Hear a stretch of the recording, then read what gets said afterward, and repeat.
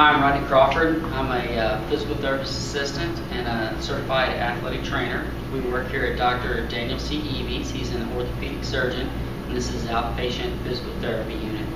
We carry the HydroWorx 500 series, and the case study which you saw earlier on the film was a volleyball player playing in a volleyball league. She tore her ACL, medial collateral ligament, and her meniscus.